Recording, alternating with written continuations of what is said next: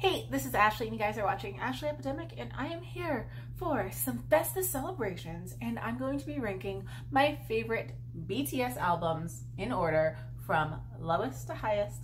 And yeah, I just want to start out by saying first off that I absolutely love BTS's albums, and there are very few skips that I have through their entire discography. So even though I am ranking some of these all the way at the bottom, chances are I still absolutely love the songs and the tracks, but I'm ranking them partially based off of the cohesiveness and how well I think the album comes together as a whole. So let me go ahead and let's just go ahead and jump right into this.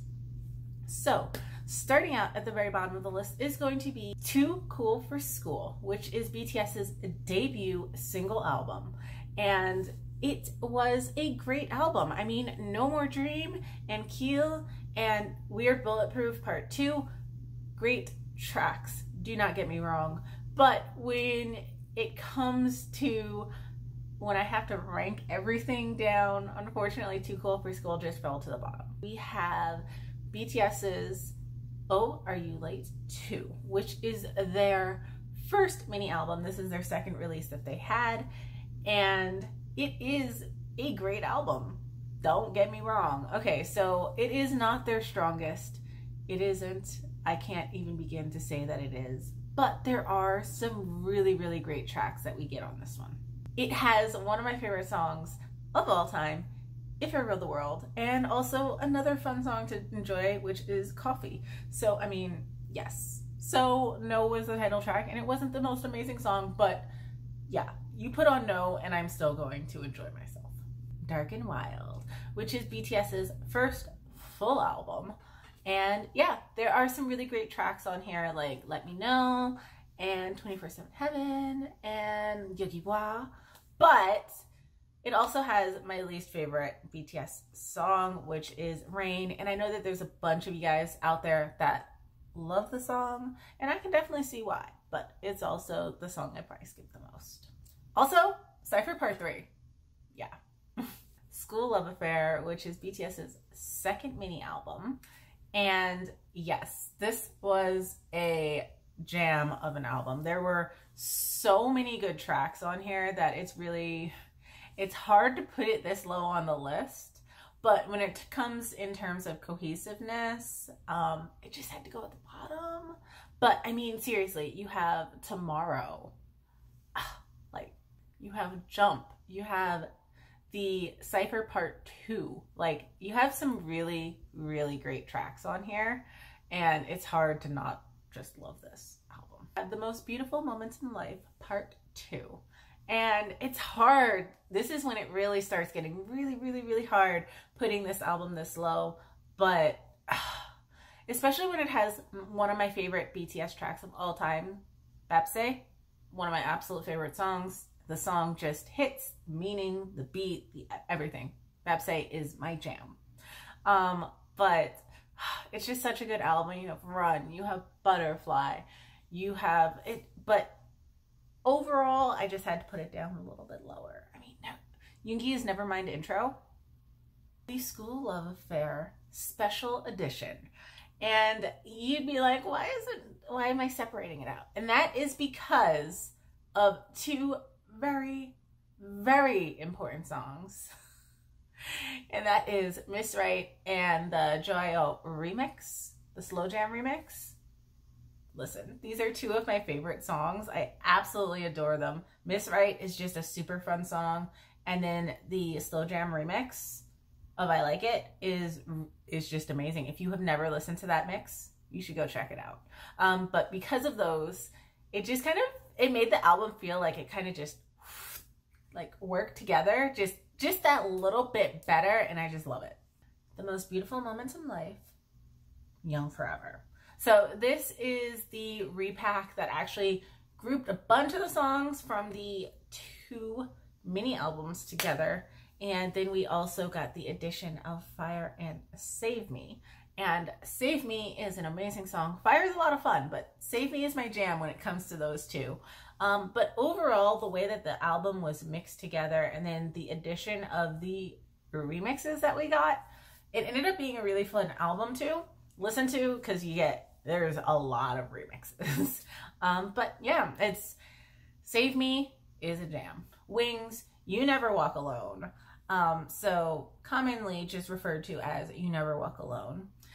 But it pretty much had all the songs from the Wings album with the addition of a few new songs, including The Queen, Spring Day, The Bop, Not Today, and also the full version of Outro Wings. And then we also got the actual track, A Supplementary Story, You Never Walk Alone, which is a brilliant song as well. The songs are just all really great, and they tied in together really well. The only reason why it gets dropped down, because obviously you haven't heard Wings on the list yet, but the reason why it actually goes down is just because the addition of those songs, it changes the flow of the album a little bit, so you don't get these, which I will speak on later, the same kind of flow that you get later on. So the flow changes, and this is the area where we start getting into, well, the flow and order of the album actually makes a difference. So, but it is some amazing songs that they added on, obviously, but it just had to go down just because of the structure that ended up happening due to the fact that it is a repack.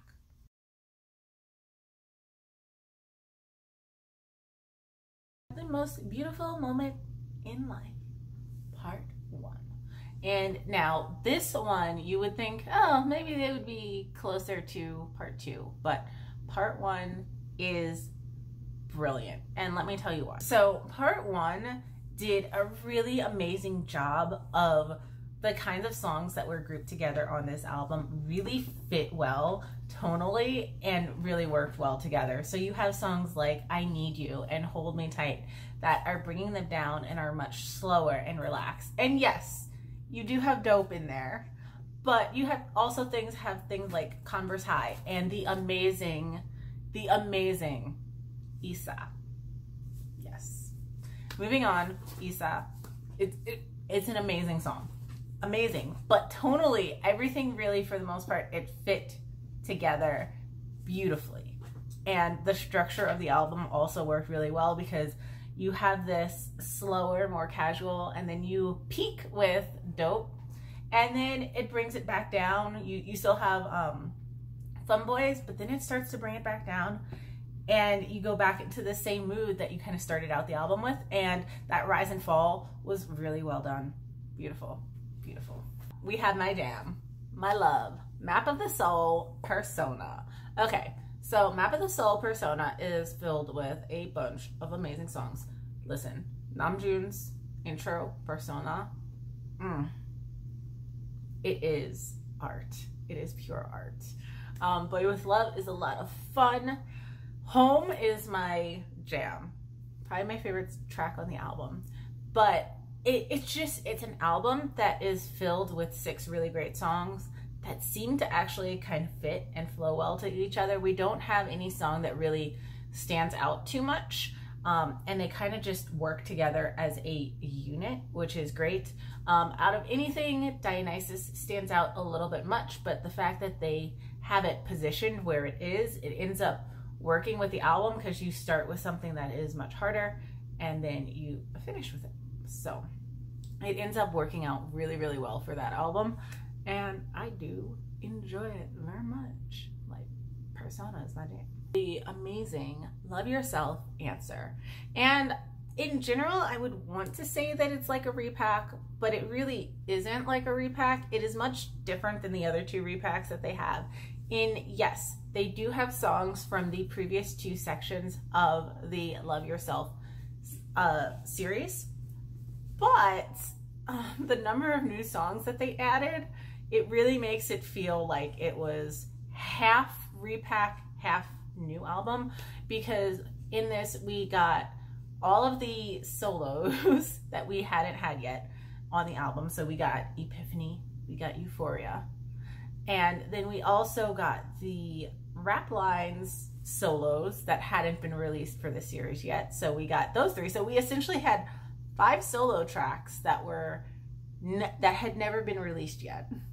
And then we also had Idol, and we had I'm Fine. So we really came out of this with 7 tracks, which is actually a lot. That's like its own mini album in itself. So there were really a lot of things that were coming out in this, so it feels a little bit different, but the way that it was pieced together and it was then organized, rather than just sticking the things that were from the Her and then sticking things that came from Tear into Answer, it was structured in such a way that it just made the flow of the album just ended up working really, really well. And I ended up really, really enjoying Answer. Listening to Answer from start to finish feels really good. Like, it feels like it works, like it should be that way. And that really does say something, especially when it is kind of half repack in this album. It was structured really well. Wings. And I'm very tempted to put this in the top spot, but I have a few reasons why it is not. But none of them have to do with this particular album. So Wings itself is a masterpiece. So some of the songs are not my absolute favorites, but the way that this album is composed, structured, and linked from song to song is masterful. So I've always wanted to make a video on this, and maybe I will if you guys are interested in this, but there are a lot of musically thematic things that tie one song to another song that then tie into the overarching story that they released, which really shook me to the core. So there's things that will tie from the way that the music is presented in certain members' songs, and then that are completely different from Jin's track.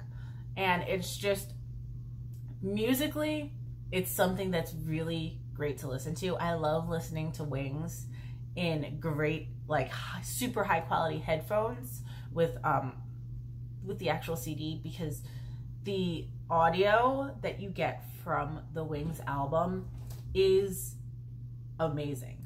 It's just really well done in ways that I haven't seen that happen to in any other way, because it's not just the structure of the placement of the songs, but then how the songs link to each other and how it ties everything together, and how those themes that are in one song reappear in another song but are changed to fit the other song's aesthetic. It's just a really well done album. And if you do want me to talk about it, I will go ahead and do that. I've been meaning to do it for years, but it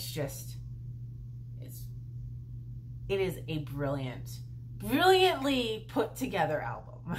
And now we have the final, my favorite album currently from BTS, which is Love Yourself, Tear. If you couldn't figure that out, I mean, it was the only one that was left. But Tear is, to me, my favorite album. It is not quite as thematically linked together as the Wings album is, but it does contain some of my absolute favorite songs. Okay, so I mentioned that Bapse was one of my favorite songs, and it probably is, but there's a huge problem, because Singularity, I think, might actually be my favorite track of all times, and Singularity is Tae's opener that was part of that album. Tear is one of my favorite tracks. Paradise is a hidden bop that just does not get the love that it deserves. I love how funky Pluto is. And Anpanman is just so much fun. And while So What is typically not my style, after just one listen, I was all in on So What. And the fact that this album was able to convert me on so many of these songs and make me enjoy it so much, so consistently, like to the fact where I don't ever skip any of these tracks. These are all must listen tos. The Truth Untold is an absolutely stunning ballad. It is a gorgeous ballad. It is. And it is an amazing album. Absolutely amazing. And the fact that I love some of these songs so much and they are so high on my favorites list is probably what gives this album the edge over Wings as being my favorite album, just because I love so many of these songs so much. But ultimately, at the end of the day, it is my favorite. Thank you, Singularity. You have blessed me with things that... But yes, those are my favorites BTS albums in order. And yeah, I hope you guys enjoyed this video, and I will see you guys next time. Bye.